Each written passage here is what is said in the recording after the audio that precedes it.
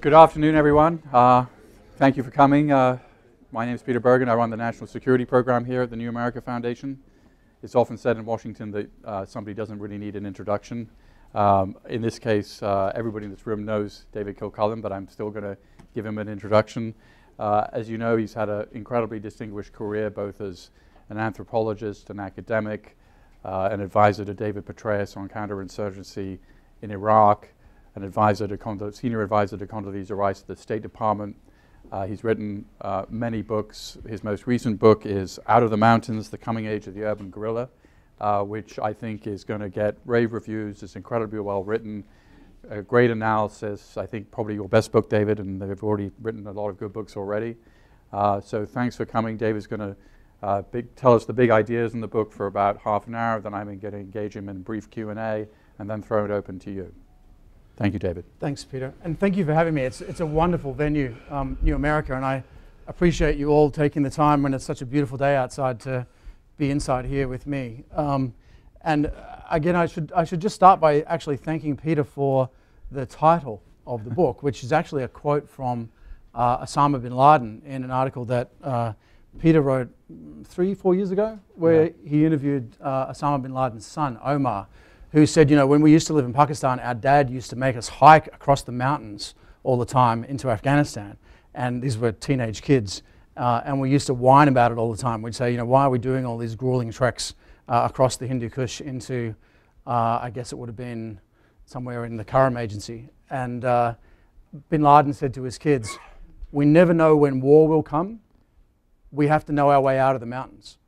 And this is the quote that I thought really encapsulated a lot of what I wanted to say. I began writing the book right after getting ambushed in basically that same area of Afghanistan, and thinking to myself, you know, what I'm seeing here doesn't really quite fit the paradigm of counterinsurgency, which we'd all been working to for about a decade by that point.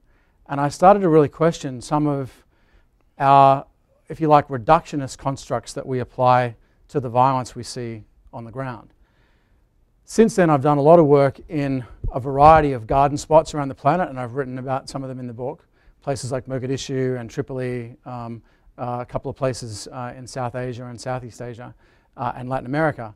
And what I've tried to do is to capture some of what is going to be happening in the next 20 or 30 years in terms of conflict on the planet. So if you like, I thought I might talk briefly about that, and then we can pick up some specific issues, Peter, and kick the rest of them around with the group. If I look forward between now and, let's say, the middle of this century, what I see is operational continuity, but a very strong environmental discontinuity. Let me explain what I mean by that. If you start your clock running in about 1846 at the time of the Mexican War, and you run that clock forward to today, you see a very consistent pattern in US military engagement. We very rarely do purely conventional state-on-state conflicts.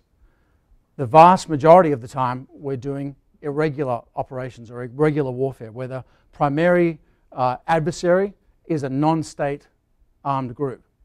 About 80% of the time, we're engaging in those kinds of operations. We do about one large-scale or long-duration irregular intervention about once every 20 to 25 years.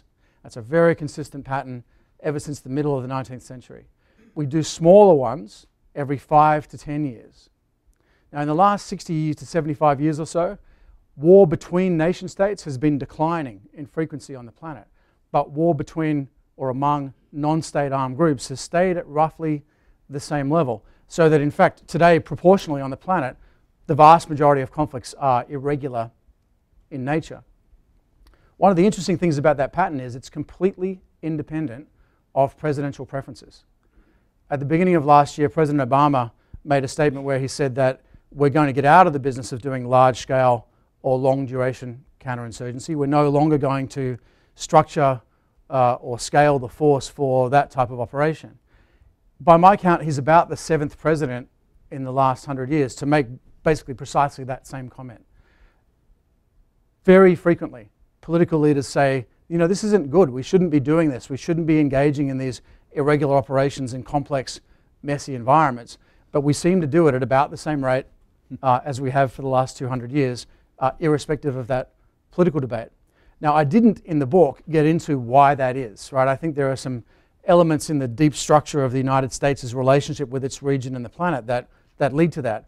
What I'm primarily focused on is what's the environment going to be like in which those operations take place? Because although there's a strong set of data that suggests operational continuity, the same data suggests a very different operational environment from what we've been used to. So let me walk you through the key elements of that environment. Four what I call mega trends are really shaping the conflict environment on the planet: population, urbanization, littoralization, which is just a social science word for things clustering on coastlines, and connectivity, dramatically enhanced connectivity in the last decade. Let me walk through each of those in turn. Population. At the beginning of the Industrial Revolution in Europe in 1750, the total population of the planet was about 750 million people. It took from 1750 until 1900 for that population to double the first time, to get to 1.5 billion in 1900. And then doubled again to get to 3 billion people on the planet by 1960. And it's interesting to note that that second doubling happened during the same time frame as both world wars and the global influenza pandemic, which between them killed about 120 to 150 million largely young and healthy people. So the population continued not only to grow but to accelerate in the pace of its growth despite that fairly significant loss of life. Between 1960 and 2000, the population on the planet doubled again to 6 billion, and in just the dozen years since then, we've added another slightly more than 1 billion people to the planet. So today the planet's sitting at about 7 billion people. The people that do the analysis that results in this data, mainly the Bureau of Economic and Social Affairs at the United Nations, projects that that accelerating population growth isn't going to continue forever. We're going to top out at somewhere around 9.5 billion people on the planet around the year 2050.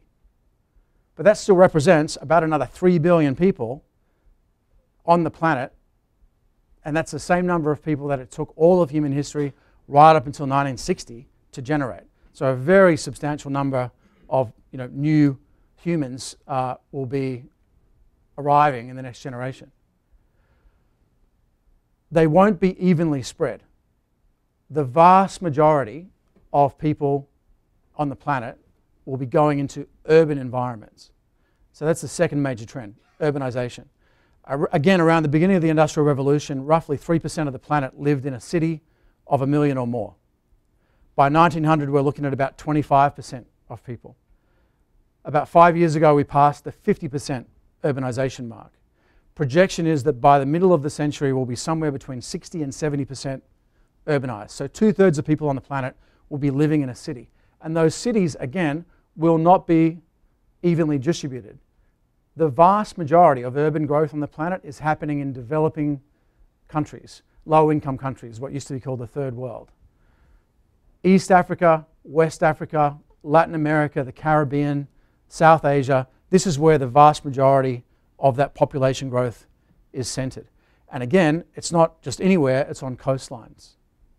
Already today, 80% of people on the planet live within 50 miles of the coast. And we're going to see an increasing aggregation of population in these urban centers that lie on coastlines. In the Mediterranean basin alone, which is North Africa, the Middle East and Southern Europe, between 1970 and 2000, nearly 30 million people moved to coastal cities. And it's interesting when you look at the patterns of unrest and uprising in the Arab Spring, the three most heavily coastally urbanized countries in that area were Libya, Tunisia and Egypt.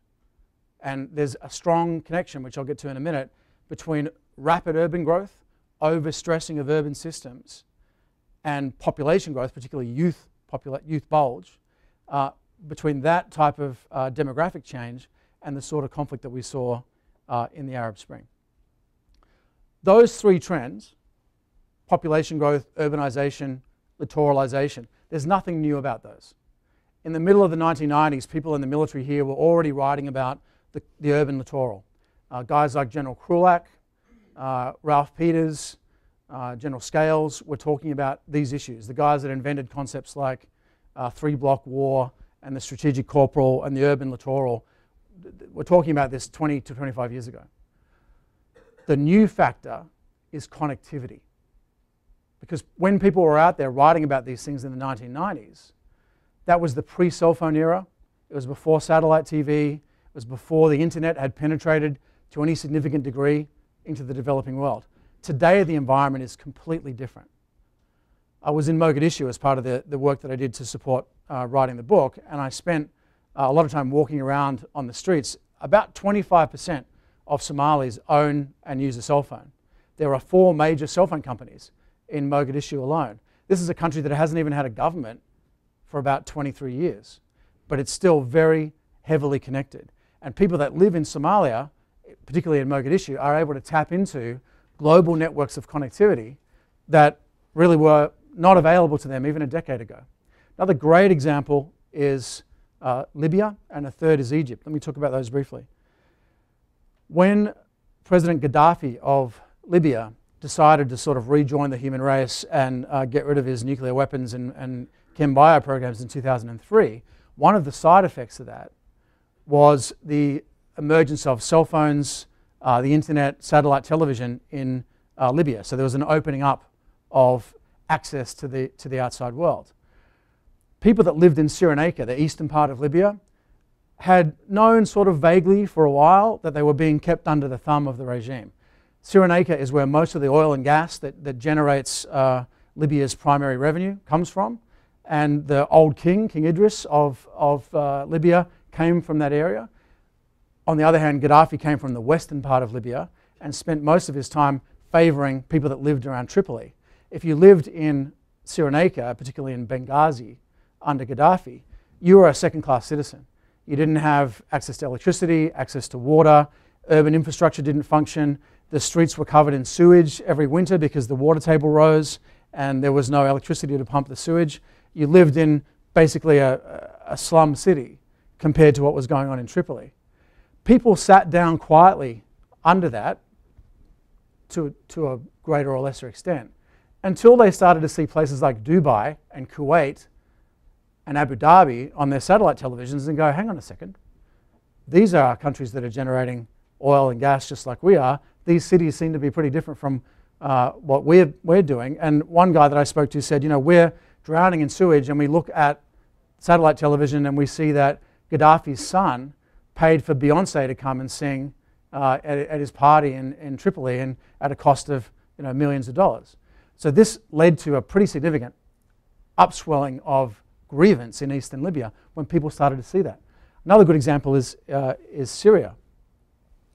Hafez al-Assad, the president of Syria through the 1970s until 2000, hated, well, A, he was a bit of a Luddite, he came from a peasant background, but B, he kind of hated the idea of the Syrian people being connected to the outside world. So until 2000, you couldn't get a cell phone. There are only about 30,000 cell phones in use in Syria. You couldn't get on the internet, and you didn't really have access to external television or to satellite TV. Actually, you could get a satellite dish through the black market from the Syrian army, who ironically were the guys who controlled the black market in satellite television. But most people didn't have access. When Hafez al-Assad passed away and Bashar al-Assad became the president in 2000, he had a very different attitude. He'd been the head of the Syrian Computer Society. He was a bit of a wingnut in college and sort of keen on computers. And he opened up access to connectivity in a way that had never happened in Syria. We've seen about a 4,300% increase in use of cell phones and the internet across Syria since 2000. When Hafez, his father, tried to crush the Muslim Brotherhood uprising in Hama in the 1980s, he was able to crush a series of uprisings one at a time because none of the population knew what was going on around the country. If you talk to journalists that were in Syria at that time, they'll tell you that if you went to, say, Aleppo or Idlib, people would say, hey, we heard something happened in Hama, like what's going on? And people didn't have a very clear understanding of what was happening. This time around, that unprecedented level of connectivity meant that people not only knew what was going on in Egypt and Libya and Tunisia, they knew what was going on in the rest of Syria. When the uprising began in Daraa, it spread within days to other cities within Syria, and within weeks it was across the whole country. and the regime wasn't able to just crush one uprising at a time, it rapidly got away from them because people were talking to each other in a way that they really were not able to do in the past. So connectivity is a new factor. It affects conflict, but it also affects everything else, right? It affects trade and commerce. It affects people's access to information in ways that don't have much to do with conflict. I think generally it's a positive thing, but it's a change to the environment that we hadn't really considered last time we looked at the urban littoral, and that was before 9/11. Since 9/11, people like me and like a lot of people in the audience have put 110% of our attention on a very specific and difficult set of problems that don't have a lot to do with this future that I'm painting in terms of the planet. We've been very focused on low contrast, fast-moving, lightly equipped, irregular, rural guerrillas who operate mainly in mountainous, landlocked environments. Now, a lot of us served in Iraq. I'm not, of course, ignoring the fact that the US engaged in a lot of very heavy urban fighting in Iraq. But there were 50 countries engaged in the coalition in Iraq, 51 in Afghanistan. The only country that saw significant urban fighting on a coastline in either of those campaigns was the British in Basra in Iraq. American urban fighting happened far from the coast, in a landlocked area of responsibility. And of course, the vast majority of fighting in Afghanistan doesn't happen in cities. It happens in small villages, in rural valleys, away from the urban centers. And for most of the war, the cities in Afghanistan have been some of the safest places until about 2 years ago. So what's become kind of the default setting for NATO militaries and for aid agencies, and to some extent for diplomatic services, is actually not the environment that we're seeing if we look at the data for the future planet. So let me end by sort of throwing out a few thoughts about what that means and what we might want to do about it. The first thing is that I don't think that conflict in remote, landlocked, rural areas is going away. There will still be fights in the desert, fights in the mountains, fights in rural environments. And we will still be engaging primarily non-state armed groups, both criminal and military. But as a proportion of the whole, because wars happen where people live, predominantly we're going to be engaging in more urbanized, very heavily connected coastal environments. So we need to get comfortable with that, not only as the military, but as aid agencies, as diplomatic services, as businesses, as academics, as communities. We need to understand that the environment that we're going to be operating in looks a lot more like Dhaka or Lagos or Mumbai than it looks like a place like, let's say, where I got ambushed in Afghanistan at the beginning of thinking about the book.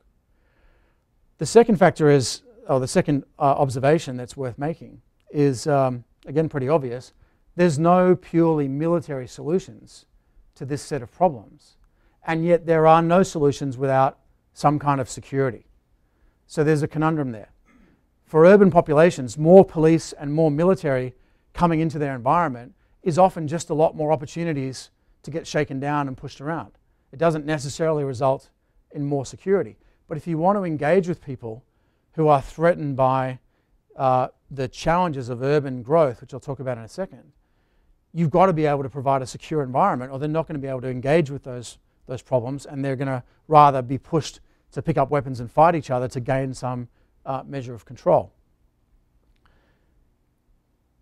As we think about that, the sort of third key observation is that yes, terrorists will still be out there.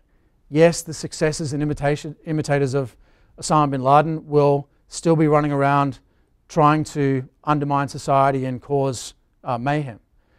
But if your city's half underwater and no one has enough electricity and no one has enough food to eat and a gang just took over the transportation system and you don't have functioning sewage, there are 6 billion cell phones on the planet, there are only 4.5 billion toilets. That's a lot of people that have a cell phone but no access to clean sanitation.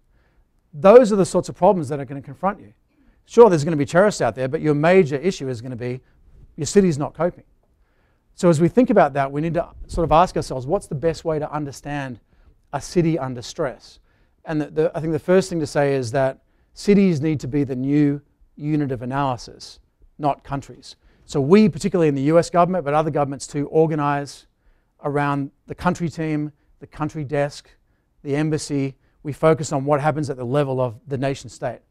But actually cities are very different from each other, and districts within cities are very different from other districts.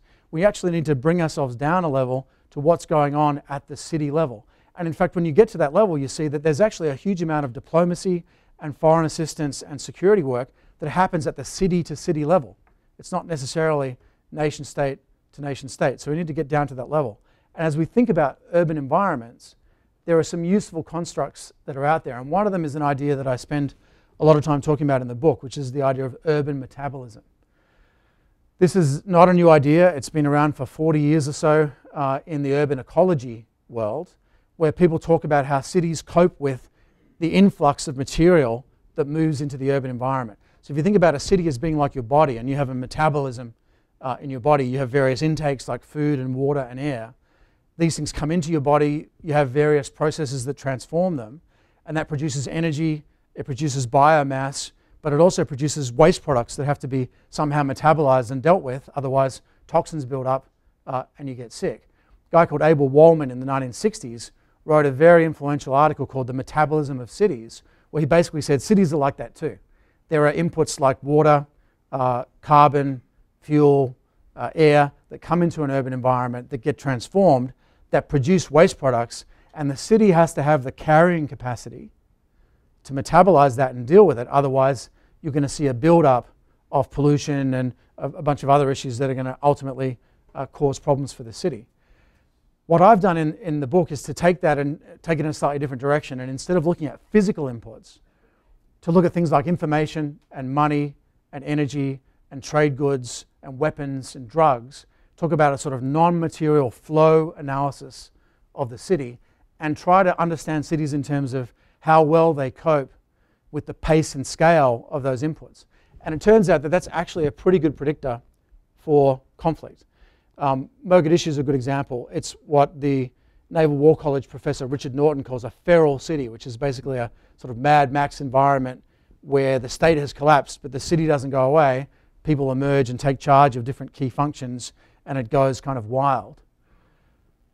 In Mogadishu, I think our traditional way of thinking about it, based on movies like Black Hawk Down and understanding of what happened in the 1990s, is that first what happened was the Somali state collapsed, and then Mogadishu went feral. But if you talk to Somalis on the ground and listen to some of the Somali writers that have spoken about it, they tell a different story, which is that the city was overwhelmed by rapid population growth, people moving into the urban environment in the generation before the fall of the Siad Barre regime. Different rural groups came in and basically tore the government apart as they fought for control of the city. So the city didn't become feral because the state collapsed.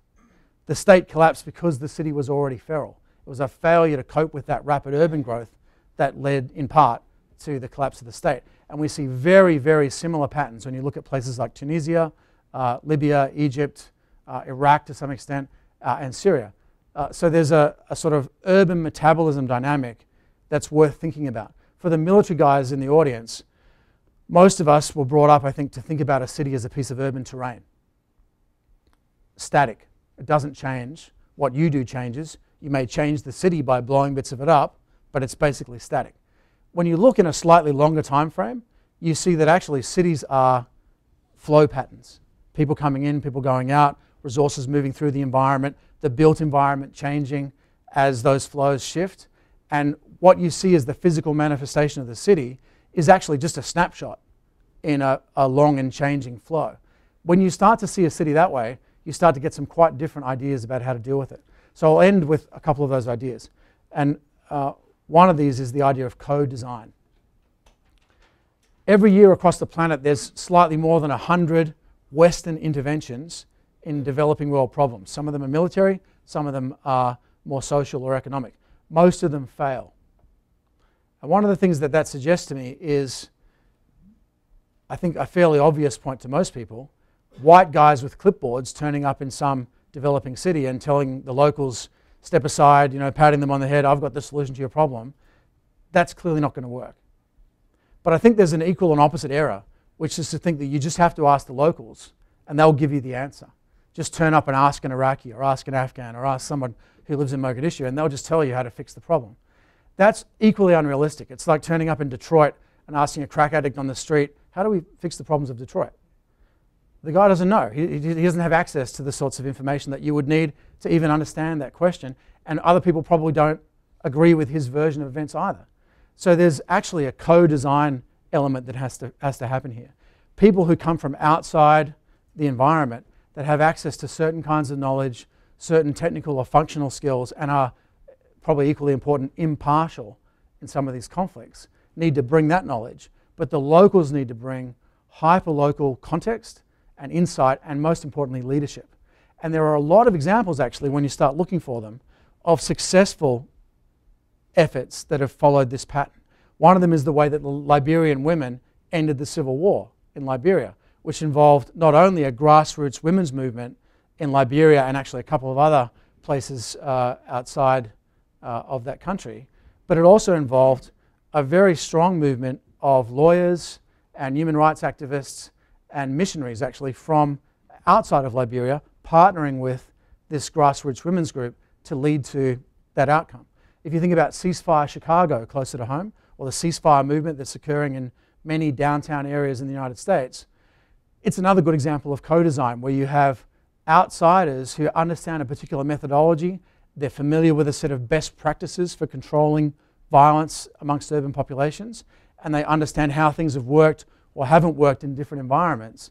Those people are partnering with local communities. The leadership and the insight comes from the local community, but some of the technical knowledge has to come from outsiders. And there are other examples like that also. None of these things work without some kind of public safety structure. Better, I think, that it should be the local community that provides security. If they can't do it, then local police. If they can't do it, then the local military. Obviously, the worst option is for us to go in and try to provide security. That said, I go back to what I said at the beginning. Turns out, if you look at the last 200 years, we have a bit of a habit of intervening in these kinds of conflicts, which seems to be unconnected with the reality of what our leaders want to do or how things are changing on the ground. So I think for people that are associated with the military or law enforcement, we have to assume that we're going to be doing more of this. And that means we have to get much more familiar than we have been over the last decade with the kinds of crowded, urban, coastal, very heavily networked and connected environments that are really becoming the norm across the planet. And I guess that means we need to get our heads into the city and out of the mountains. So let me stop there and let's continue the conversation. Thank you.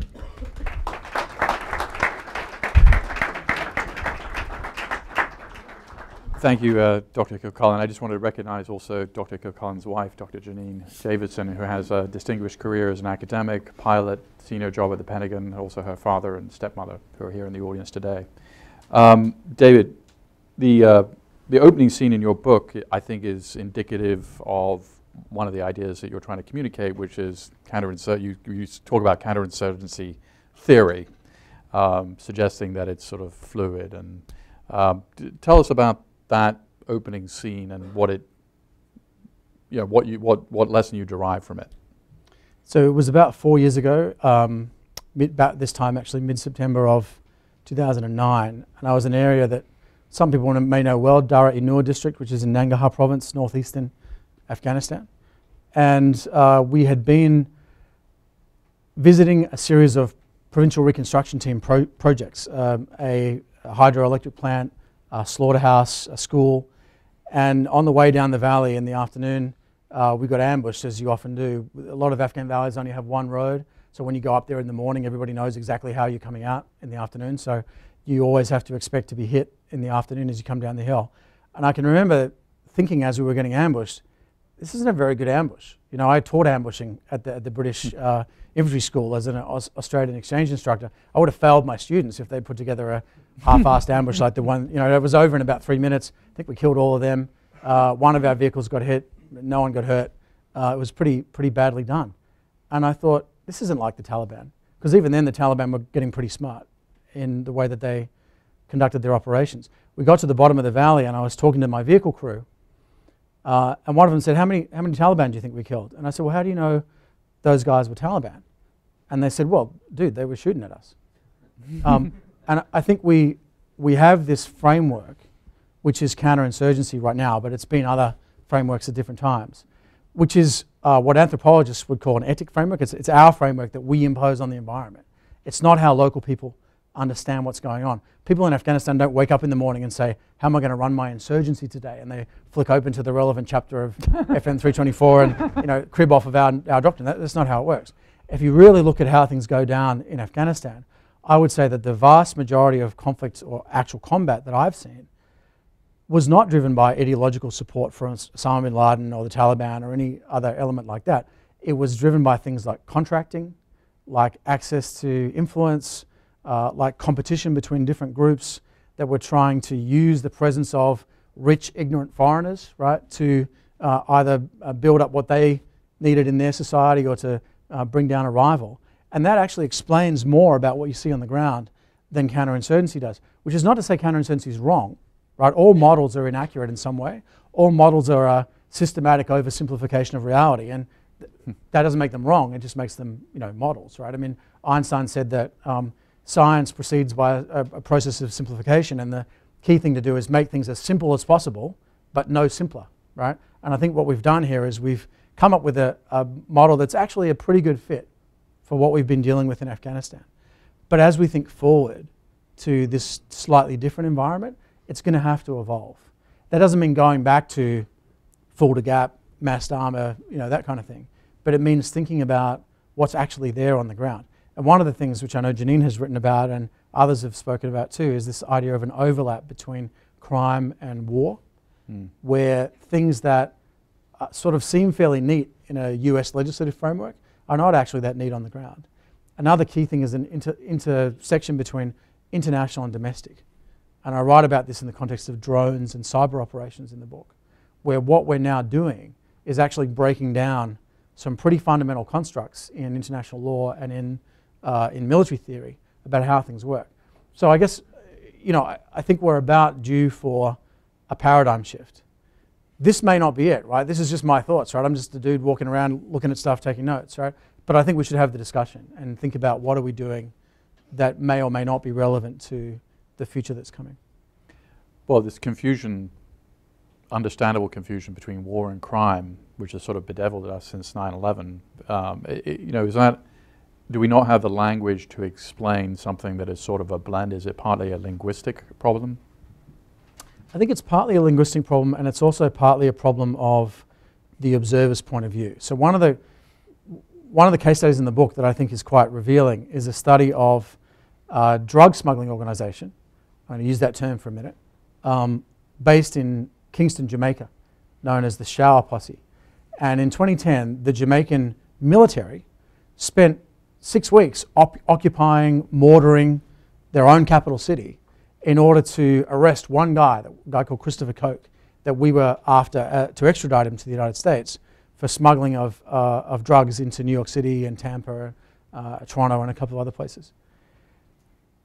But this is actually, when you look at it, it's an outgrowth of the way that Kingston and a lot of other coastal cities have developed in the last generation.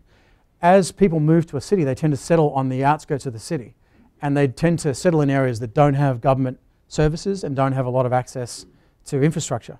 And so what often happens is you get this kind of donut-shaped ring of territory around the outside of a growing city, which isn't very well controlled by the government. It doesn't have a lot of services. You get this kind of ring of slums, and urban planners talk about transitional and peri-urban environments. And in those environments, non-state armed groups, not necessarily military groups, but gangs become the government. These areas, it used to be fashionable in the early part of the so-called war on terror to talk about ungoverned spaces. These places are not ungoverned. They're very thoroughly governed, but just not by the government, right? And so you have these groups that control territory. But if you think about it, like this happened in Nairobi, it's happened in Kingston as well. These people have a chokehold on the city because where that ring of territory is, that's where the city used to grow its food. It's where the water catchment area comes from, used to be. It's where the transportation routes pass. So the groups that dominate this ring of territory around the old city actually can shut the city down. And politicians have to recognize that, and they do, and they have to cut deals with these guys. So in Nairobi, for example, there's a group called Mungiki in Kenya that dominates the transportation system by shaking down local bus companies. And politicians have had to make deals with them because the group can essentially shut the city down if they want to. In the case of Kingston, the port, the airport, most of the major roads, a lot of the voting public that supported the political parties in Kingston were tied in with groups like the Shower Posse. So particular political groups had to make deals with them so that they could survive. And in those districts, groups like the Shower Posse are the law, they're the courts, they provide jobs, they have contracts, they provide housing, they provide food and water, electricity is run through them. So one of the things they do is they smuggle drugs into the United States. But if you live in Kingston, that's not the main thing they do. The main thing they do is they're the government, right? Now there are things that economists call negative externalities, right, that come out of this. You know, other people get upset about drugs flowing into their environment, but that's not the main thing as far as people in Kingston are concerned. So I think we've got to sort of shift our point of view a little bit to see things from the standpoint of a differentiated local population instead of from these kind of universal paradigms that I think fit well with some kinds of challenges, but not necessarily with these sort of blended or hybrid challenges that we're seeing in the environment. Tell us a little bit about your business and where you're operating, and how do you write a book when you're running a business? Tough. In fact, I see Jason Knobloch up the back there. Hey, mate. One of our great team members in Keras who's now moved on to work with his hands, actually. But Jason was part of a project that we did for the World Bank in Africa last year, where we went out and mapped communities who were experiencing a high degree of crime and violence in a couple of countries, in Liberia and in Nigeria. And we actually worked with a lot of community groups and women's groups in that environment. We were going into slum areas on coastlines that are actually pretty dangerous. The police don't go there. It's a little bit too dangerous for them. And you would think that, hey, the Liberian government's got to know what's going on in Monrovia. But actually, no. Turns out there are whole parts of the city that no one really understands very well. It's also pretty hard to understand a city when there are no street names and no house address numbers, and there's no way to plot what you find. So we actually went out and mapped with the community the areas where people felt unsafe. And if you think about it, when you walk through a dangerous urban environment at nighttime, you don't know if you're going to get mugged, but you know if it is going to happen, it'll probably be over there. You know, so people have this feeling of where things are unsafe. And we were able to make those maps with some software that we built to do that, and then share that with people who could say, well, maybe we don't need to flood this area with cops and troops. We just need like one police station there and a bit better street lighting over there, and some, you know, some additional elements of urban infrastructure that can really solve that problem. I think where it gets very interesting is when you back up to a large-scale satellite image of a place like Monrovia, and you see that these areas where the community feels unsafe, they actually have a visual signature. You can pick them off the map once you know what you're looking for. So we do some of that work. We work with aid agencies. We do some work in Syria. We do a lot of work in Afghanistan validating the effectiveness of aid programs. And that's the sort of work that we do. And a lot of it comes down to modeling environments, or understanding what's actually going on, what's normal, what's abnormal, and basically helping analysts and communities figure out, you know, what are the 2 or 3 things that I can affect that will make a difference to the environment. We tend to stay away from the sort of presidential level of politics. We're down at the grassroots, but we think that's where a lot of the important stuff happens in this kind of environment. So were you writing the book on a plane a lot of the time? Yeah, on a plane and on people's sofas and kitchen tables, and my family here in the States are extraordinarily generous in that respect. What I typically do is I have these whole boxes of these little black moleskin notebooks, and I'll take very detailed field notes when I'm in the field, and I will then typically write them up either the same night, which is sort of how, that's the way that the academic discipline works that I came up in, or often in many cases I'm lucky enough to have a 15-hour plane ride ahead of me, so I'll try to scroll them up. I find that the closer you do it to the time, the more granular is your recollection, and the better you can capture what people actually say as distinct from what you sort of subsequently remember, which is always a little bit neater and tidier than what actually happens. You know this, right? You've written some great books. I think Bob Woodward has the same approach when he does. I think Bob Woodward's method is to terrorize people, right? Well, that does that too. His method is to basically say, you got to talk to me. It's prisoner's dilemma, right? You got to talk to me because everybody else is, right? I've never been able to do that myself. I don't have the gravitas.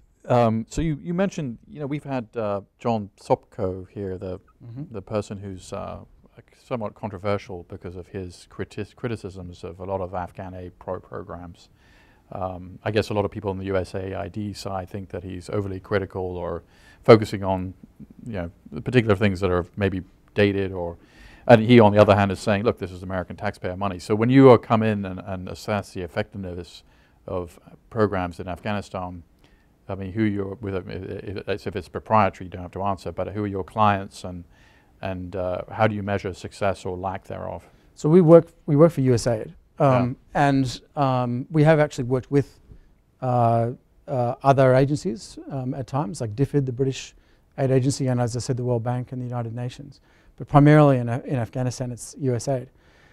Aid in conflict environments is really complex, right? I mean, there are two elements that we normally talk about: monitoring and evaluation. So monitoring is, did the project actually happen, right? The money that you gave people to build the bridge, is there actually a bridge there, right? And it's actually non-trivial to find that out in many cases. We do operate in areas that are denied, that people don't get into, and we have Afghan staff that work in that environment. The other element is evaluation. So did the project have the effect that you wanted it to have? And that's very, very difficult. We talk about what we call the attribution problem. So there's never only one project in a district. There's always multiple things happening simultaneously. And it's very hard often to attribute what you see to the aid project. As an example, a guy who's over at the US Institute of Peace, Andrew Wilder, did a really groundbreaking study a few years ago where he was asked to look at aid effectiveness in Afghanistan. And he's an amazing guy. You should read his stuff if you have the opportunity. But Andrew went out and did research which showed that the strongest predictor for a high level of Taliban violence in an Afghan district is a high level of USAID spending. And so some people said, well, hell, that means that USAID is funding the insurgency and aid causes violence. Actually, it doesn't say that, right? It's just a correlation. And if you look at our policy is to spend the money where the violence is highest. So it may actually not be that aid causes violence. It may be that violence brings aid, right? And there are other policies that you can adopt. But first you've got to figure out like what's actually happening on the ground. And I find it's almost impossible to do that without both looking at a very big data model of what's actually happening and putting people on the ground to validate that. And I think that's largely what we've tried to specialize in what we do. You know, as you were going through the four big changes, the city that leapt to mind is Karachi, where the Sindh Rangers are just being sent in to restore order. I mean, it's an almost perfect kind of breakdown of order. Did you write about Karachi much in the book? I touched on Karachi a little bit. It's the launch point, obviously, for the Lashkar-e-Taiba terrorists who attacked Mumbai in November of 2008. And so I talked about it in the context of its role as a base for that attack. But I think it's actually, as you say, a very, very interesting study. When I was a teenager in Australia, there's a great television channel down there called SBS, which does programming from around the world. And there used to be a program called Karachi Cops, which basically involved, as far as I could work out, 2 cops running around Karachi and beating the crap out of people with lathis, big sticks, to get them to confess to crimes which they may or may not have committed. And that was basically how things worked. But that was 25 years ago, right? I mean, the city's grown enormously in that time. It now, the port of Karachi handles 40% of total Pakistani seaborne trade by volume, which is huge, right? And what happened in the case of the Mumbai attack was that the guys from LET who did the attack blended into this very dense coastal shipping traffic. And a lot of people thought that they were smugglers. They were seen, everyone knew they were there, but people didn't really correctly interpret what they were looking at. These guys sailed from the port of Karachi, went out to sea and infiltrated the Indian fishing fleet. In the middle of the night, they hijacked an Indian fishing trawler, killed the crew, got the captain to sail them to over the horizon offshore from Mumbai. They cross-decked into Zodiacs, rubber boats, in the middle of the night with about a 2-meter coastal swell running, which is really difficult for those that haven't done it. And then landed in a slum area that had grown up in Mumbai really close to the target. And the area they went to is an area called Colaba, which I know you know well, in South Mumbai, which is a mixture of old urban development, high-rise hotels and office buildings, and fishing villages that are still sort of there, surrounded by the rest of the city. And it's a classic example of rapid, unplanned urban development. As these guys landed, they were seen. It wasn't a covert insertion. Everybody knew they were there. But people thought that they were either smugglers or illegal immigrants that just sort of fitted into a general background pattern. Now, that wasn't by accident. Lashkar-e-Taiba spent a year studying exactly how Mumbai flowed and functioned. They didn't look at it as a piece of terrain. They looked at it as a flow model. And they tried to infiltrate the bloodstream, if you like a parasite, and move around within the city. And the way they did the attack, I think, is a very sophisticated example of the sort of upper end of the spectrum of where some of these threats may come in the future littoral environment. But Karachi itself gives you a lot of examples of other types of threats.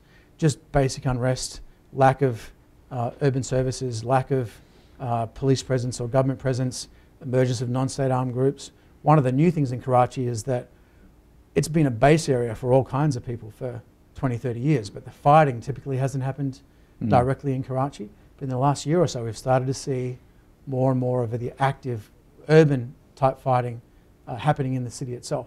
It's quite an interesting experiment to see what's going to happen, I think, in the next few years. Before I hand it over to other questions from the audience, what is, obviously in the Pentagon there's a group of people who are thinking very hard about a future conflict with China and how to, what are the implications, since so much of the Chinese population do live on the coast, and many of the things that you write about surely have applications? Well, I think there are people who think about a conflict with China, and I have to say I don't think either side wants a conflict, so I think it's largely a theoretical debate. But people tend to think of that as in some way qualitatively different from the other kinds of conflicts that we're engaging in. But the fact is, any major conflict with China, or in fact with any other sophisticated country, is likely to rapidly become just as urban and coastal and complex and complicated as any other. I mean, the vast majority of the Chinese population lives within 50 to 80 miles of the coastline. There are really three Chinas, right? There's a very developed coastal, densely populated area. There's the middle of the country, and then there's sort of western Xinjiang area. So there's that, but there's also the fact that the Chinese, literally wrote the book on unrestricted warfare, so that if indeed we do get into a conflict in that environment, it's not likely to be conventional fleet against fleet in the blue water. There will be that, if indeed it happens. But rapidly people will find themselves in these kind of very complex coastal hydrography, littoral, riverine type operations that are, if you talk to any Navy officer, and I'm not a Navy officer, but if you talk to people that have operated in those environments, it's dramatically more complicated.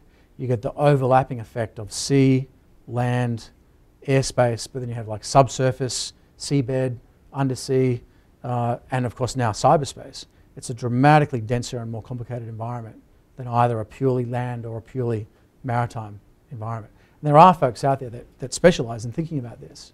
I think that where I'm coming from is a lot of us have spent a decade thinking about completely different stuff. And in that time, urban theories moved on, analytical techniques have moved on, connectivity is dramatically transformed. There's now all kinds of ways of thinking about the problem and sources of data that just didn't exist a decade ago. So I think we need to rethink some of the things we think we know from what we did in the 20th century. Throw it open to your questions. If you have a question, can you wait for the mic and identify yourself? Annie's got the mic here, so raise your hand if you have a question. Start with this gentleman over here.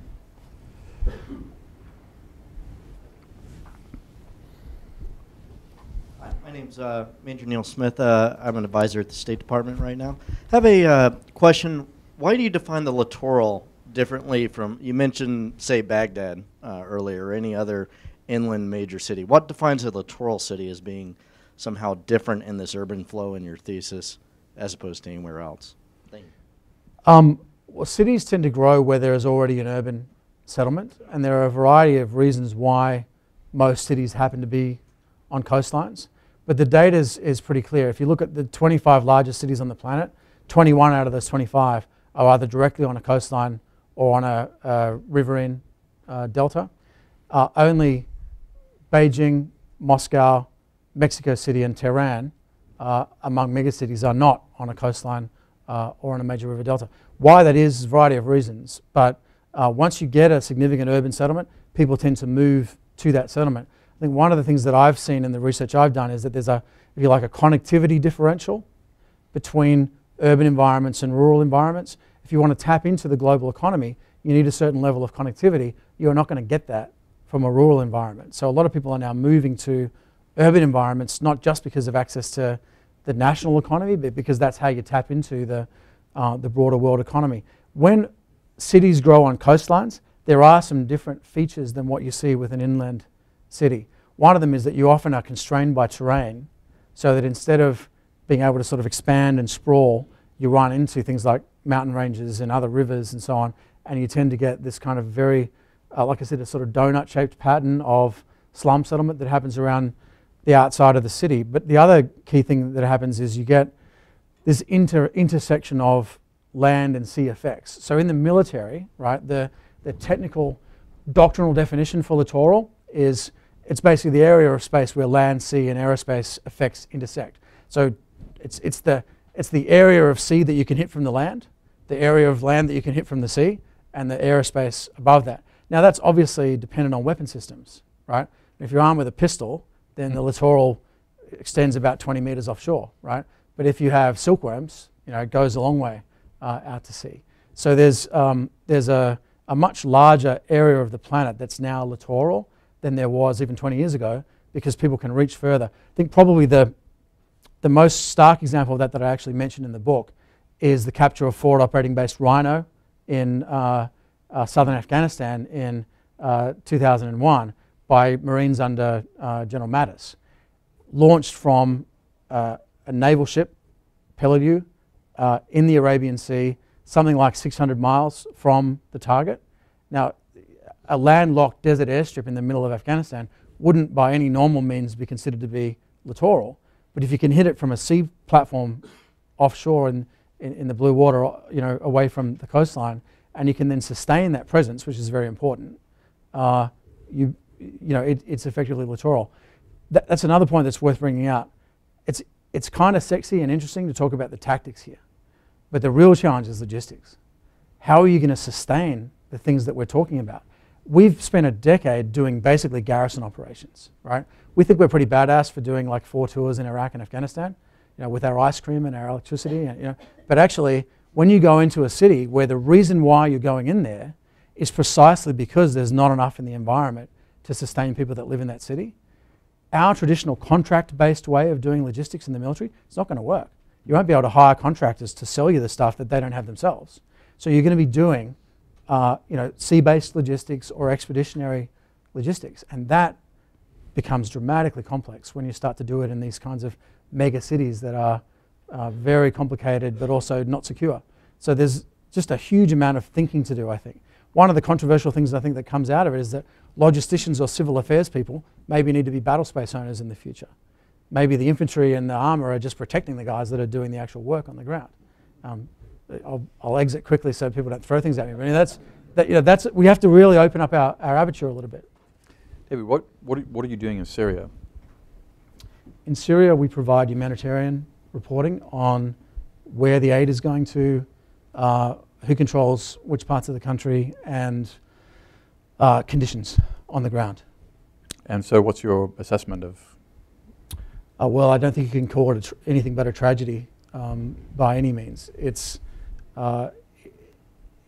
really interesting to see how the environment in Syria has shifted over the last 2 years. When we first began our work, I would say that the rebels against the regime were a much more mixed group than they are now. But we've seen the rise of different extremist organizations on different sides. That's really sucked the oxygen away from the middle in the uprising over the last year or so. Another thing that I think is you're probably well aware of, but other people may not be, is that we're seeing the emergence of a whole different class of terrorists now in Syria than we'd seen in the past. Not only has the conflict given a new lease of life to al-Qaeda in Iraq, but we've seen the emergence of groups like Jabhat al-Nusra, al-Shams, Islamic State of Iraq, al-Shams, which are successor organizations to al-Qaeda in Iraq, but they're doing dramatically better than al-Qaeda. Al-Qaeda in Iraq performed pretty badly in some key ways. After the end of the surge, a group called Ansar al-Mujahideen wrote basically a jihadist after-action review of what happened in Iraq, where they went through a series of lessons learned. We didn't engage the population correctly. We didn't do enough to win people over. We focused too much on terrorizing people and not enough on governance. And they went through, they actually spent some time insulting me in a paragraph or two. But they basically did a fairly honest assessment of what went wrong. It's almost like these guys have read that and have thought about, what am I going to do now this time around? And we've seen groups emerge that draw a lot, I think, on the way that Hezbollah operates. Yeah. Jabhat al-Nusra, which is led by a guy called al-Golani, who's from Syria, I think people tend to characterize that as being just an al-Qaeda clone. I think it's a lot more than that. It's indigenous. It does things like charity programs and governance programs and supports the community. It protects people as well as terrorizing people. This organization's been known to do humanitarian deals with the government to get medical supplies in to support communities. I mean, al-Qaeda would never have done that in a million years, right? These guys signed up in their allegiance to al-Qaeda Central primarily to get themselves out from underneath al-Qaeda in Iraq. And I think one of the reasons why we're seeing these guys perform at this level is because they're just a learning organization. But another reason is that some people that are in that organization came from the Syrian regime as defectors, and a lot of those folks would have previously worked with Hezbollah. And Hezbollah is probably the organization par excellence for this broad spectrum approach to engaging a population that does both coercion, persuasion, and administrative work to win people over. I spent a whole chapter in the book talking about that, which I call the theory of competitive control. So I think in Syria we're seeing this humanitarian tragedy, but at the same time we're seeing the emergence of a whole new class of threat. How are you able to work in Syria? Our staff are Syrian. Right. Yeah. Rob Dubois? Oh, wait for the mic, thanks, sir. Thank you. I am Rob Dubois. And my SEAL platoon did the hydro recon for Camp Rhino. We opened the door for them and let them come across the beach. So you were the guys who were basically taking photos and then emailing it to people's personal emails on the Pelely, right? That wasn't me. But your group, right? If it was OPSEC concerns, it wasn't me. Right. But so, that's like nothing compared to what you can do now, right? Absolutely. The level of connectivity out there is just amazing. I helped develop that back in the 90s and the OOs for spec recon and from the woods and the mountains. What really turned me on about what you talked about here in COIN being a failed model, not failed model, but a failing, because every model fails. There's so much criticism against COIN. I'm one of the COINDonistas that are attacked by the critics of COIN. In my opinion, COIN has never been fully used. You can't claim something's failed if it's never been fully used. You're working with aid today.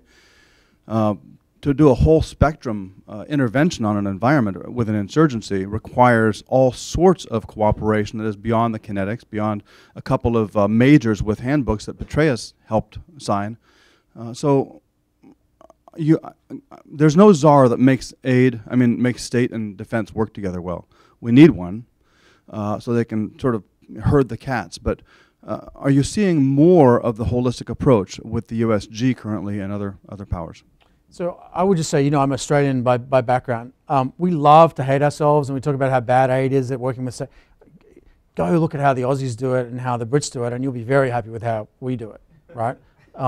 We're actually pretty good. I hear people say, defense is from Mars and state's from Venus. Yeah, I think state's the only diplomatic service in the world that has its own fleet of gunship helicopters, right? And I've worked with some pretty badass State Department and aid people out in the field, as I know you have too, Rob, right? And I see one of them here, Dave. There are guys that have just immense regional expertise that are willing to, strap on a backpack and go to the countryside and do that stuff. And we shouldn't understate, how important that is. I guess where I would pick up your comment is on this issue of COIN as a paradigm, right? All paradigms eventually get overtaken by reality. Karl Popper, the German theorist of logic, said, that your theory proceeds by refutation, right? You don't have a theory and then go and try and find all the information that supports that theory, because sure enough, you're going to find it, right? What you've got to do is find things that go against the theory and try to think, how do they fit with what I'm looking at? And if you get to a point where the cognitive dissonance is such that you've got to break that theory, then we have what Thomas Kuhn called a scientific revolution, and you get a new paradigm. I think that's kind of what happened to us in 03 to 05. We went through a paradigm shift in the military, away from things that people were very comfortable with to a whole new way, actually a whole old way of thinking about, right, the environment. And I think we're about due for another one of those shifts, which is not to say that counterinsurgency is wrong. It's just to say that it is a human theory about stuff that, it's what it is. I would also say that as we think about the future operating environment, there are whole new ways to think about complexity and to model the environment that were not open to us even a few years ago. One side effect of connectivity is there's just masses of data out there. It's a controversial point to talk about here with Edward Snowden running around and shedding reams of data about what people have been collecting. Leaving aside the human rights and privacy issues associated with that sort of domestic surveillance program, the fact is that you don't need to be sending spies into the Hindu Kush like the British had to in the 19th century to figure out what's going on. You just have to look on Twitter, right? The community will tell you what's going on. Well, I think that one of the reasons we don't really understand what's going on in Syria, we think we do, because of social media, we feel like we know what's going on. But if you actually number the active, hardcore journalists who are in there, like C.J. Chivers and a few others, but one of the reasons that we, I think, have an information deficit about what is going on is the fact that social media kind of papers over this absence of real reporting, gives you the illusion that you know what's going on. And of course it is helpful, but so I guess as a reporter myself, it seems to me this is a conflict. There were a lot of good reporters in Iraq, as you know, and Dexter Filkins and John Burns, and we had a pretty good sense of what was going on. Obviously they're not exactly analogous, but I think one of the reasons Obama and the administration have been so reluctant to get involved is not only was it a mess, but it was a mess they didn't understand. And I think partly is an absence of traditional journalism. Yeah, I mean, you understand this better than I do, but I wonder whether the traditional paradigm of conventional journalism is alongside counterinsurgency one of these paradigms that isn't necessarily going to work very well in this future hyper-connected environment. Yeah. I mean, in the specifics of Syria, it is not enough to look at the social media. It really is not. You have to understand the big data picture, but that's kind of like the jungle canopy, right? You're looking at it from above and you can see the canopy, but what's underneath the trees, right? You have to be able to put people on the ground, under the canopy, to validate what you're actually seeing in the social media. But using techniques like queuing and sampling, you're actually able to, you don't have to put somebody in every street corner. You can work in a structured way to generate insight. And it is possible to do that in some pretty dangerous places. I wouldn't actually count Syria among the most dangerous places in the world. Places like San Pedro Sula in Honduras, which has a murder rate of 169 per 100,000 people. Baghdad during the height of the surge was only 48, right? We had a team there earlier this year doing work for an aid agency and trying to map exactly where the drug crime is happening on the street. It's pretty dangerous. I would say more dangerous than Syria in some ways. New Orleans, unpredictable. by the way. Yeah, well, yeah. Well, just following up on Rob's point, have we learned anything from, I mean, we've been in Afghanistan for a long time. I mean, what you talked about, the insurgency being driven by a lot of other things than by the Taliban. Certainly that was an insight the US military seemed to gather by 2009, 2010, right? So what would you point to that we've actually got right in Afghanistan? What would you point to that we've continued to get wrong? I tend to think of Afghanistan as a cycle that's driven by corruption. So you have this enormous influx of foreign funding and other sources of money, but it's coming into an environment where there's very little accountability, not through any fault necessarily of the Afghans, but just because it's a war and you can't get out and validate things, as we talked about earlier.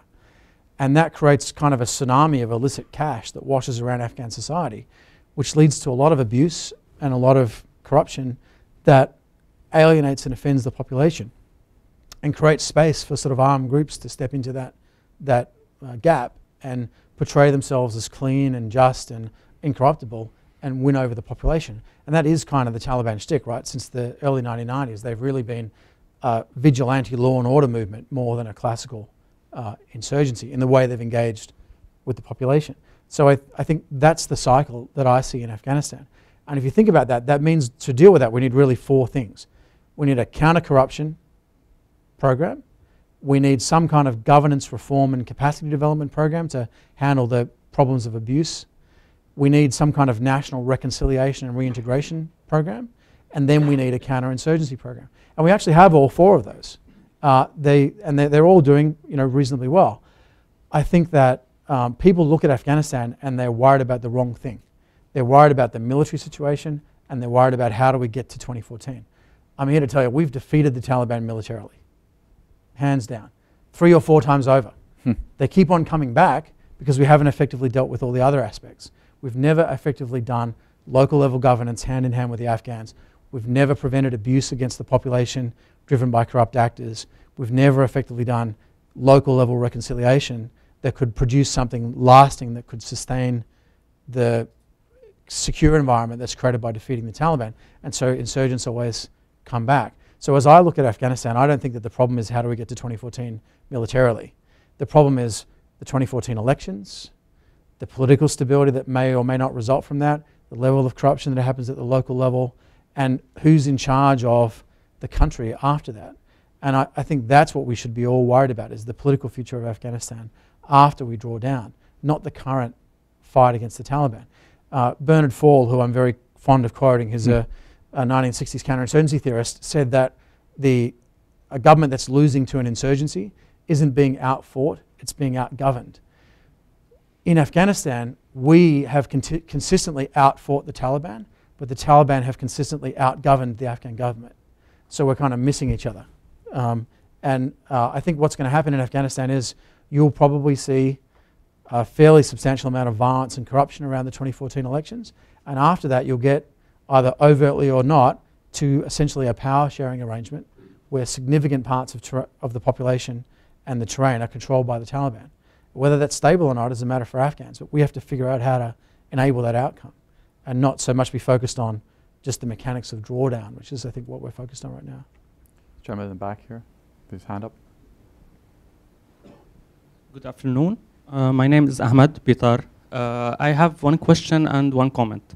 For the question first, you said you mentioned many factors for struggles inside many countries, including the Middle Eastern countries. But you forgot, or actually you didn't mention anything about the religious factor.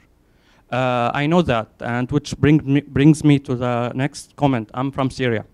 I know that information about Syria, it's much less than that you see in the media, and the reason because many of publications about what's happening there are published in Arabic. For me, I met many people here. I spoke with them. I found out that their ideas about situation in Syria, it's much more different than the real one. My city is in Aleppo, northwest, where the horrible thing has happened there, and I arrived like 1 month ago. So I stayed on the whole area in Syria. So the religious factor is very important. Like, you know, you can have a struggle in the city, but without, you know, a religious factor, it's like a spark. He can flame everything. And I have just one note regarding al-Nusra.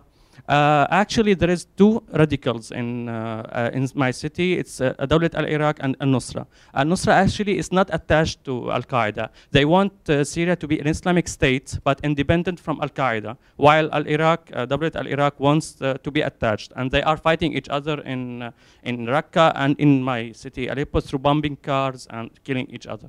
So regarding the information in Syria, I know that it's complicated for journalism and journalists to enter Syria.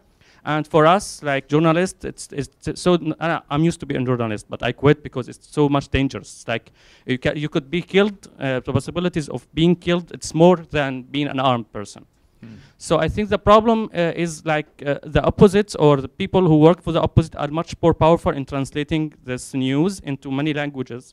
So people has, you know, some biased idea, like, you know, the opposite are, you know, are fighter for freedom. They're fighting the regime with their bare chest and do nothing, while the regime is dictatorship. Yeah, the regime is dictatorship. We know all that, but it's the situation in Syria. It's more complicated than just 2 parts, like many of parts. Like we said, there is Shabiha, there is Syrian army, security forces, there is radicals themselves, there is Taliban, there is al-Nusra, there is some independent radicals who just came to die in Syria and met the heaven and go to the heaven and met the mermaids there.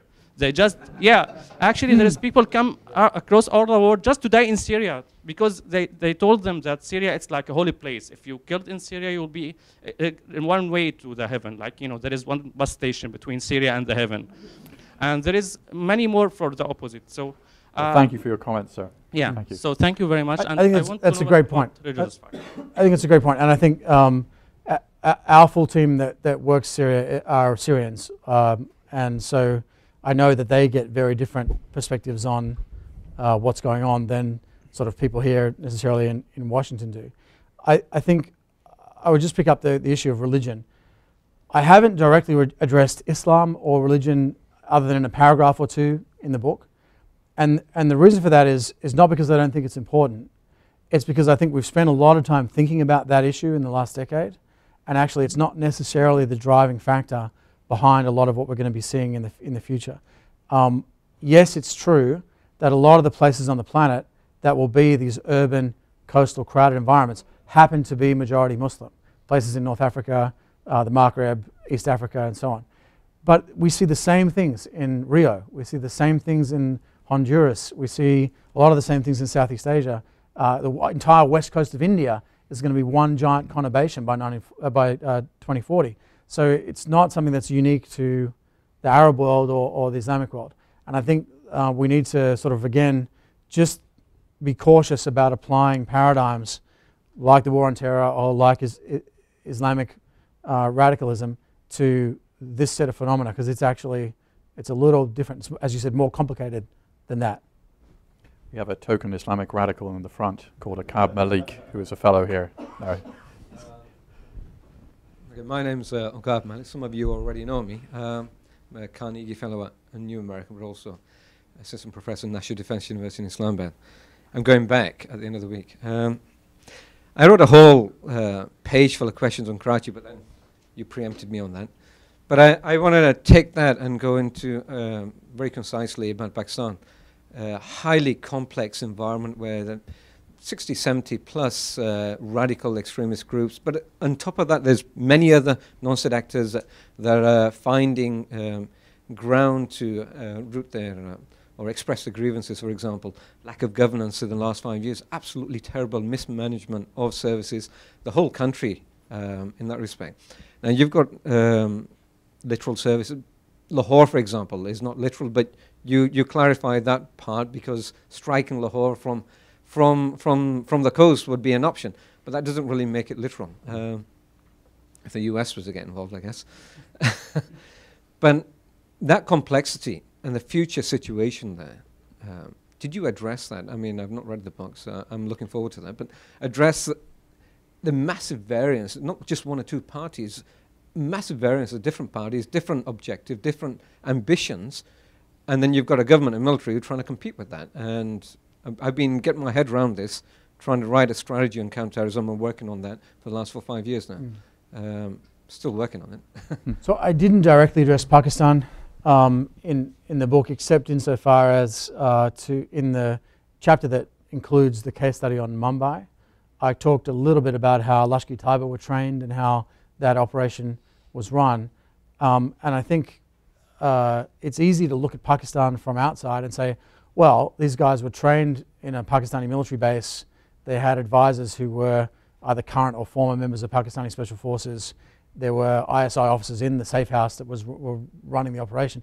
That must mean Pakistan's running the attack. We actually know that the situation is much more complicated than that people wear multiple hats, and that it isn't a case of just because something happens in a government organization, that means it's government policy. Anyone that lives in Washington, D.C. ought to really intuitively understand that. But I think where Pakistan is very interesting to me is as an example of what we see across all of South Asia, which is one of the fastest growing coastal urban regions in the planet. Actually, the fastest is Dhaka in Bangladesh. If you were born in Dhaka in 1950, you would have been born in a town of 400,000 people. Today it's 12 million. It's going to be 20 million by the middle of the century. We have this idea of stability, and this is one of the things I talk about in the book, and I think it's relevant to Pakistan. People focus on stability, I think, and say, how do we stabilize the environment? And there's an assumption there, which is that normal is stable, right? And if we get it back to normal, and we somehow stabilize it, everything will be fine. But if you're in a city that's growing as fast as Dhaka or Karachi or Mumbai, normal is not stable, right? And there's a whole series of government policies and other things that have happened in Pakistan and in India and in Bangladesh, which have been kind of just a little bit too late to deal with the situation. By the time those solutions come in place, the society's already gone beyond them. JFC Fuller, who's a British general of the 20th century, watched the French headquarters during the collapse of 1940 when the Germans invaded France. It's kind of not really clear exactly whose side he was on. But he said, you know, the French High Command repeatedly came up with plans which would have been workable 24 hours before, right? So they were just slightly behind the curve of where the campaign was developing. On a longer time frame, you see that with Dhaka and Karachi and Mumbai and a bunch of other places in South Asia, where the government continually comes up with plans that would have been workable for the situation that existed sort of 4 or 5 years before, but that society's already overtaken that. So I think we need to be focusing not so much on stability, trying to find a characteristic of the system that actually doesn't exist. We should be focusing on resiliency, which is a characteristic of actors in the system, not trying to hold the tide back, but trying to teach people to swim, right? Figure out how communities and businesses and police forces and everybody that's operating in these cities can actually cope with rapid unplanned urban growth rather than trying to turn it off. And I think that's where a lot of these co-design ideas that I talk about towards the end of the book are relevant. You know, it's not so much people coming up with the answer and imposing that solution, but it's people finding something that helps them cope with the environment. It gets back to one of Rob's points. We criticize counterinsurgency for a lot of failings that are not unique to counterinsurgency. They're not even unique to theories of conflict. If you look at the UNESCO water intervention in Bangladesh in the 1990s, you see exactly the same set of problems that we've seen with counterinsurgency intervention in Afghanistan. You know, lack of knowledge of the environment, bad understanding of metrics, not a good engagement with the population, and a need to do better accountability, all the sorts of things people say about Afghanistan. So what that tells me is that those problems are not actually inherent to counterinsurgency, they're inherent to interventions of all kinds by outsiders in these kinds of environments. So getting back to Pakistan, that tells you that the solution for Pakistan's problems lies with Pakistanis. It doesn't lie with the international community imposing some kind of set of requirements, or you know, it's something that only Pakistanis can deal with. What I'm encouraged by as I look at Pakistan, very free press, very free judiciary, free academic debate, not perhaps as free as we might like, but dramatically better than in some other places, and just a lot of urge for democracy and social justice among people in Pakistan. And I think there's a lot of positives there. How would you assess Iraq? You spent a lot of years there, and is it going? We've had a debate on this stage between two people you know, Joel Rayburn and Doug Oliphant, both of whom are fellows here. Joel has long said that Iraq is going to hell in a handbasket. He's a serving colonel in the U.S. Army who worked for Petraeus. Doug was the guy who helped write the battle plan for Baghdad in '07 and was the NSC director on Iraq, who's saying Iraq is going pretty well. So my answer would be, like, compared to what, right? I mean, if you look at Iraq now, the level of violence in Iraq today is about where it was in 2006. Yeah, which is bad. Bad, it's very bad. There's a bit of a debate about why that is, right? Clearly, what's happened in Syria has given a bit of a new lease of life to the Islamic State of Iraq, to Al-Qaeda in Iraq, a bunch of other groups that we had just talked about. But that's not the only factor. There's also a Sunni-Shia dynamic and a dynamic between the Maliki government, the regional governments, and different groups that sit at the city level that's driven that, what I would call, backsliding of the security environment. Frankly, though, that's kind of a US-centric way of thinking about it, right? That we made it awesome by 2010 and then it went bad, right? Actually, you know, you can look back on Iraq and say, well, you know, we did successfully reduce violence in Iraq by about 95% between the end of 2006 and about September of 2007. But it's been on an uptick ever since, right? So if you have to put in, you know, 500,000 international troops, including, you know, half of those being Americans, in order to pull something back from the brink, maybe it's better off, you're better off not to go there in the first place, right? So I think I don't see Iraq on the front page, and I think that's because people don't see it as our problem anymore, because we're not there anymore in any significant strength. But that doesn't mean that it's not real and it doesn't have an effect on the regime, on the region. One of the things I think that's most important in Iraq that gets talked about least is the Kurdish dynamic. And it gets back to Syria. So we have talked about a number of radical groups in Syria. There are also Kurdish groups who are not just rebelling against who should control Syria. They're not just rebelling against the Assad regime.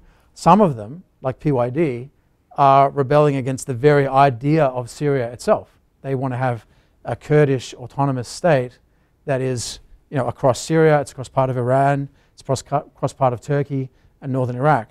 And we see a lot of folks coming from Iraqi Kurdistan into northeastern Syria to work with those Kurdish groups.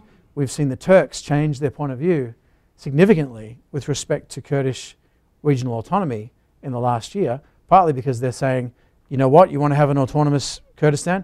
Much better you have it in Kurdistan than in Syria than have it in Turkey. So I think there's a very significant regional dynamic associated with Iraqi Kurdistan, and that has to do with where the oil goes. It has to do with things going back 20, 30 years in the relationship between Kurds and Arabs in Iraq. And I think that's one of these kind of underreported big issues that will potentially transform the region in the next decade or so. Gentleman over here.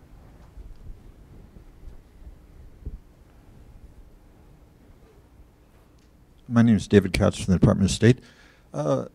David, could you be a bit prescriptive in terms of what the U.S. government could do to be a little bit more effective in these kinds of interventions in these environments that you anticipate? Particularly, I mean, we see Stuart Bowen, the former Special Inspector General for Iraqi Reconstruction, who is beating the drum for the U.S. Office of Overseas Contingency Operations. A bill's been introduced. It's probably not likely to go anyplace. But nevertheless, that's one effort to go and do something. So be a bit prescriptive in terms of what can realistically be achieved in terms of the political will in the United States right now for our further involvement in these kinds of situations going forward. Thanks. Thanks, Dave. And at the risk of embarrassing Dave Katz, he's one of these badass State Department guys that I was talking about, right? Did you spend 20 years in the region, Dave? Something like that? Yeah? Between Pakistan and Afghanistan, PRT time, embassy time, a huge amount of local knowledge and the willingness to, strap on a backpack and go some pretty you were in Nuristan, right, in 2000? Yeah. So, this is what we have. We actually have a subset of people across all these departments that really understand the environment and have worked together over the last decade. And again, that gives me a certain amount of hope, right? Because yes, it's a big organization, the US government, but actually the community of people that does this stuff is relatively small. And as people grow up together through some of these experiences, you start to get a community of practice around these kinds of issues. I think we could talk forever about how to do this, and I actually have an appendix in the book that talks a lot about how the military needs to think very technically about the environment. From a State Department and from a USAID standpoint, if I may, I think that structures like CSO and like OTI in USAID are the closest thing we have now to organizational structures specifically designed to deal with the environment of the last 10 to 20 years. So I think that's the place to start when you think about how to adapt the organization for this more urban, more connected environment. I also think some of the ideas that came out in the transformational diplomacy thinking of about 5 years ago and in the QDDR are worth thinking about. I think we want to be careful about some of these ideas like the overseas presence, the American presence posts and sort of one-man consulates that we talked about at one point. I think Benghazi points you to some of the risks that are associated with those kinds of outposts. But I think a lot of what the State Department's done with e-diplomacy and engaging with communities in a slightly different way also gives you a sort of start point to begin from.